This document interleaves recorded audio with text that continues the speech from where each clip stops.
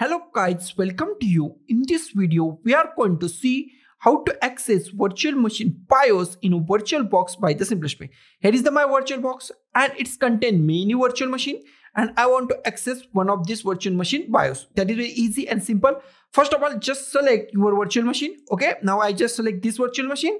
Now just go to the start, just click on the start, and after your machine is start, just continuously press F2 key, just press release, just continuously press F2 key. So I just click on the start.